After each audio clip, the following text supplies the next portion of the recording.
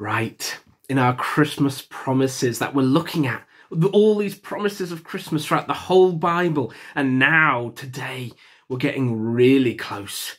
Tonight, there is this moment, Christmas Eve, where Jesus was born, and what we're going to look at next is this promise of Christmas given to the shepherds. So I'm going to read just from Luke chapter 2, and we're just going to be looking at from verse 8 onwards. So, verse 7, just to capture a bit of Mary and Joseph. So, here we go. While they were there, the time came for the baby to be born, and she gave birth to her firstborn, a son. She wrapped him in cloths and placed him in a manger, because there was no guest room available for them. And there were shepherds living out in the fields nearby, keeping watch over their flocks at night. An angel of the Lord appeared to them, and the glory of the Lord shone around them, and they were terrified. But the angel said to them, "Do not be afraid. I bring you good news that will cause great joy for all the people. Today, in the town of David, a Saviour has been born to you. He is the Messiah, the Lord. This will be a sign to you. You will find a baby wrapped in cloths and lying in a manger."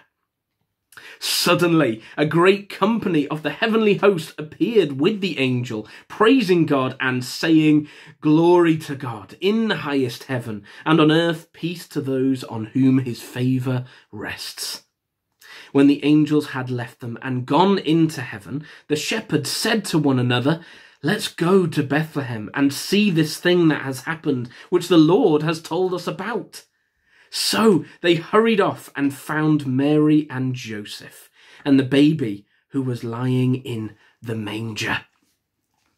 Now, of course, these shepherds, we don't know a lot about them, but we love their story. And one of the best things about these shepherds, of course, we looked at the Magi and how the wisest, the best of all the nations had to search for this Jesus, and they only got this one star. But this one star, and they followed it across the globe. These shepherds weren't even looking initially on a hillside, staying with their sheep, but they got a whole host of angels, brilliant lights all around them, and singing. These shepherds got a far bigger introduction than the best of all the nations, all these Magi.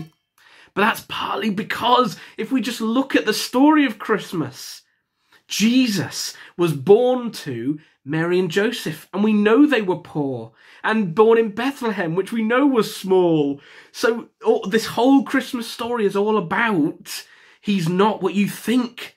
All that we think is good or amazing, or all the things we respect or find awesome, all the things we think are worthwhile, the Lord's saying, no, they're not. Those things aren't. This guy is.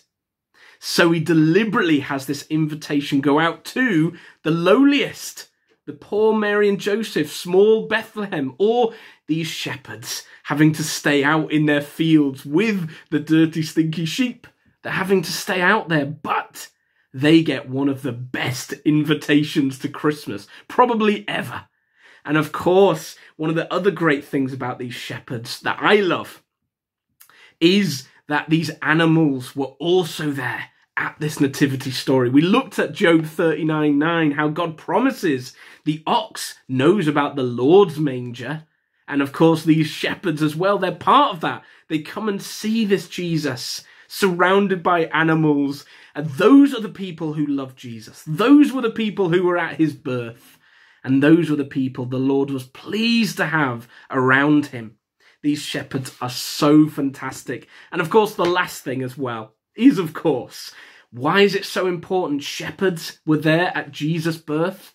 We already looked at how Jesus is going to be called this great shepherd.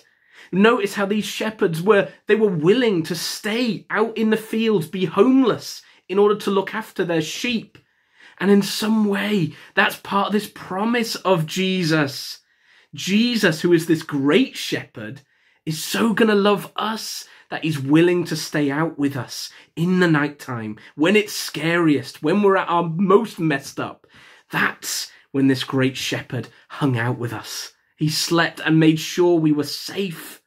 That's this great shepherd. He's willing to look after us in the worst times. He's not afraid, and he loves us as well. That's the other thing.